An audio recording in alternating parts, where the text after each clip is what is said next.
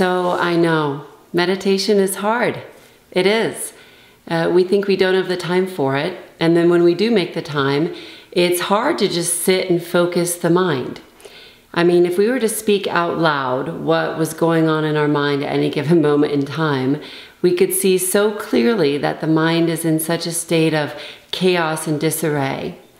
But this isn't a reason not to meditate. This is the reason to meditate. So let me give you a couple of tips here that might make things simpler. The biggest mistake that most people make in relation to practicing meditation is that they think meditation is about learning how to empty the mind, or not have thoughts, or not think about stuff.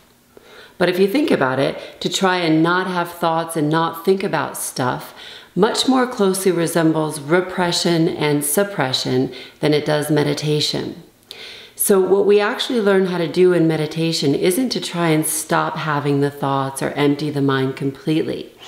We actually develop the skill or the ability to let things go in the mind while we're practicing, which has a very different charge to it than trying to stop the thoughts initially. I mean, if you've ever woken up at 2, 3, 4 o'clock in the morning and you can't go back to sleep because you're thinking about stuff, that's what we try to do at 2, 3, 4 o'clock in the morning, is we try and stop having those thoughts. We try and stop the mind. But if you've noticed, this never brings you into a state of greater rest and relaxation, because to try and not be doing that which you're already in the process of doing, which in this case is you're trying to stop thinking while you're already in the process of thinking, this is the very definition of frustration. So sometimes when I use the term letting go, you see some people kind of settle back into their chairs, and it's like we've all had somebody say to us at some point, oh, you should just let it go, right?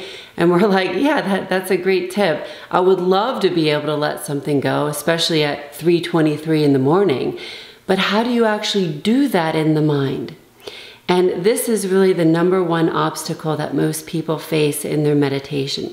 They think that they actually have to focus on the letting go piece of things in their practice.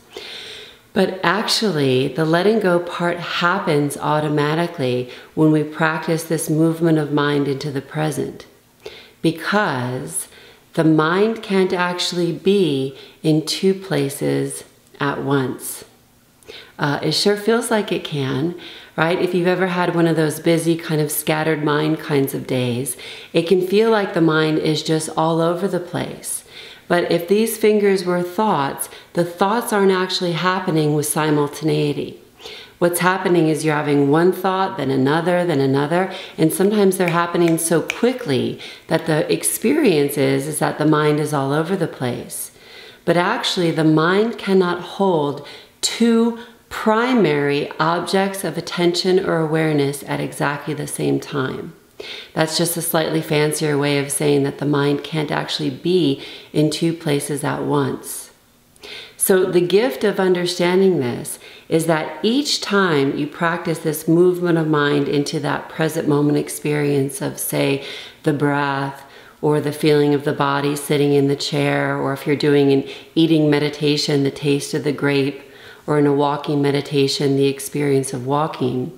Each time you practice that movement of mind into that present moment experience of whatever it is that you're focusing on, because the mind can't be in two places at once, the mind can't actually be both fully present, feeling the breath, and off in thought at exactly the same time.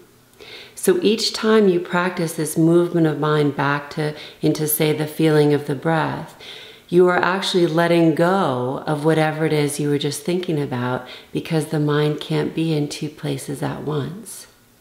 So my strong encouragement is to not focus so much on the letting go part of things, but just simply continue to focus on this gentle practice, this gentle movement of mind from thought into experience. And say in a breathing meditation, it would be the experience of the breath, the feeling or the sensations in the body as you breathe. And each time you move your mind into that feeling of the breath, you are letting go of thoughts. Now, they come right back, And this is where many people get confused and even discouraged with their practice. But my strong encouragement is don't get discouraged here, because it's the very thoughts that are coming into the mind that we get an opportunity to practice letting go with.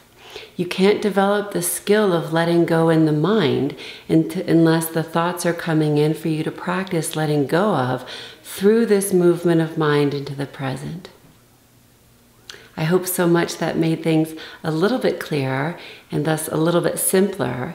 You should know that meditation is simple, though not necessarily easy. But all it takes is some practice. Hope so much this brought you benefit, and I'll see you next time.